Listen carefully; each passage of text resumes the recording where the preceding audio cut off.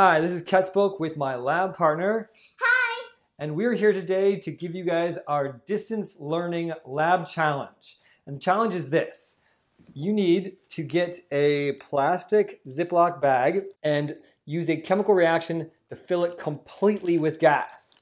You need to make sure that your chemical reaction itself is the thing that's filling it with gas and that it fills it completely and doesn't pop. Okay? Now, of course, you don't want to have any holes in your Ziploc bag, and I want to challenge you guys to use a special Ziploc bag of any kind and any size, and you're going to be using just the equipment that you have in your kitchen. So what do you need to do this lab? You need, first of all, vinegar, all right? Yeah. And you need, what's this? Baking soda. You need baking soda, and you're going to need some kind of way to measure the baking soda. All right, so we have some teaspoon, half teaspoon, fourth of a teaspoon, measuring spoons, these kind of things. All right, and you're going to need to have some kind of measuring cup so you can measure liquids. All right, that is it. That's all you need for this challenge. All right, and you might be wondering, well, how do I do that? What are my procedures for this lab? Well, I want you guys to think about it, okay? You want to figure out how to fill up this bag or any bag, some kind of special bag, perfectly the first time using the chemistry that you've learned. You're going to combine your knowledge of chemical reactions, acid-base chemistry, stoichiometry, solutions, and gases, and combine that together so that you can perfectly fill this bag or any bag that you have the first time completely without popping with gas. All right, so let me give you guys a few hints for doing this, okay? I'm not going to tell you everything that you need to do, but let me just give you guys a few hints. The first is this. And Gloria, can you tell me what is this? Baking soda, vinegar, water, carbon dioxide. Very good. Yes, this is the chemical reaction that you guys are going to be doing, right? We're going to be mixing baking soda together with vinegar, and when they react, they're going to make water, carbon dioxide gas, and sodium acetate. Okay, so your vinegar here, the main component or the acidic component of vinegar is acetic acid, and when you mix acetic acid together with baking soda, it's going to be making water, carbon dioxide, and sodium acetate. Okay, so this is your chemical reaction that you guys should be able to figure out. Maybe you've seen it before, maybe not, but anyway, that's your chemical reaction, all right? And you're going to need to use that, think about that, do stoichiometry with this reaction, all right, in order to figure out how much of each of these reactants that you need in order to fill up this bag completely with gas, okay? Now, one more thing that I want to say, we don't want to have either of the reactants in excess. Okay, neither one of these reactants should be in excess. You need to have them in perfect stoichiometry. All right, so a couple more hints that I'm going to give you guys. The first thing that you're going to need to do is to determine the volume of your bag. Now, everybody should be using a slightly different bag. Now, if you use sandwich bags or whatever, that's fine. Whatever type of bag you want to use. If you want to use the big gallon bags, that's awesome. But you can use whatever kind of bag you want. Determine the volume of it. Now, the first hint is the volume is not going to be exactly the same as what it says on the box. So if the box says that these are quart bags, it's not going to be 1 quart. That's incorrect. I have verified and measured the volume of this, and it was significantly more than what they said on the box, okay? So do not believe the volume on the box. Secondly, do not ask Siri, Google, or anybody else, any friend or anybody, how to figure out the volume of this bag. You're going to need to have some kind of equivalence or some kind of conversion factor between your amount of baking soda and mass of baking soda. And so I measured this several times and I found out that 1 teaspoon of baking soda has a mass of about 5.1 grams. All right, now everybody's baking soda might be a little bit different, depends on the brand. I'm using Arm & Hammer. Now it depends on the brand, so it might be a little bit different from that, but I'm gonna think it's gonna be pretty close to 5 grams per teaspoon for baking soda, okay?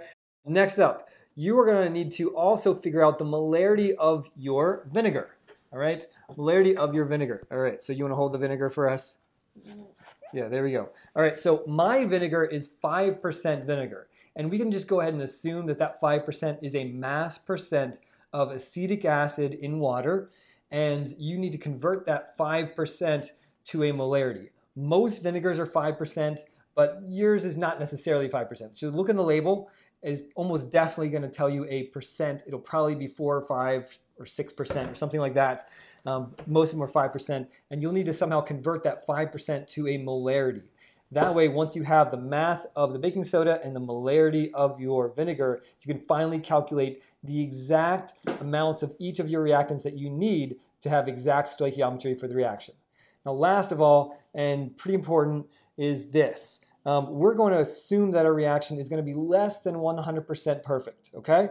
You're not going to get 100% yield out of this.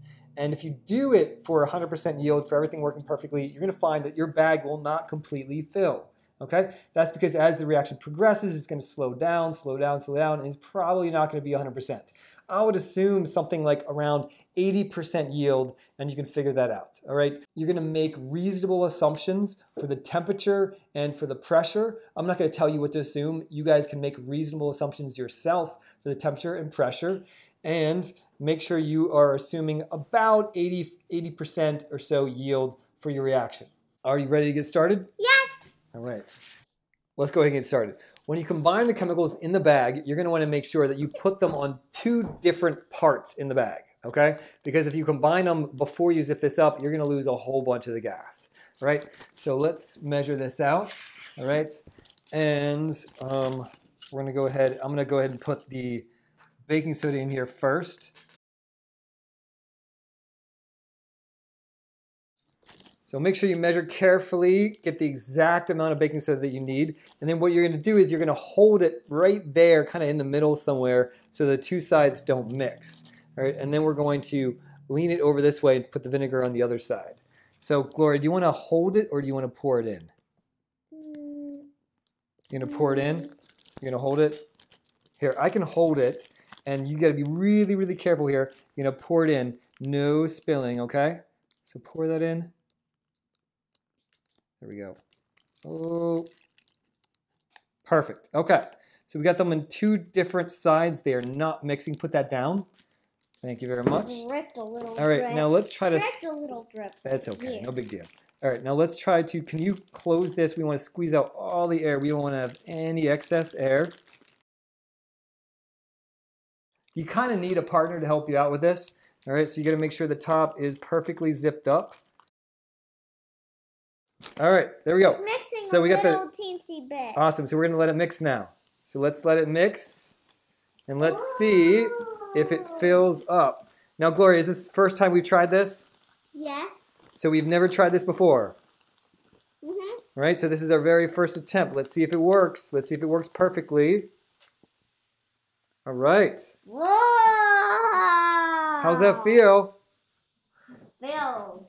The reaction looks like it is just about done to me. We are 100% perfectly full. Now notice, I assumed that this reaction was not going to work perfectly, so that's why I've got this nice and full bag, but it's not popping, okay? How's that? It's like a balloon. It's like a balloon. Is that perfectly full, Gloria? What? Yeah? Yes. Don't forget, in order to get full credit for this lab, you need to show all of your calculations, okay? And you need to take a video of the very first time you attempt this. This is not a guess and check kind of lab. This is do your calculations and then show me that your calculations actually worked perfectly, okay? Right, Gloria? Right. All right. And bonus, get a special bag, all right? So you don't have to do that, but if you want some bonus points here, get a special bag. This is your Airbag Distance Learning Challenge. All right, are you ready? Well, it doesn't matter. You're gonna do it anyway. All right, so that's it.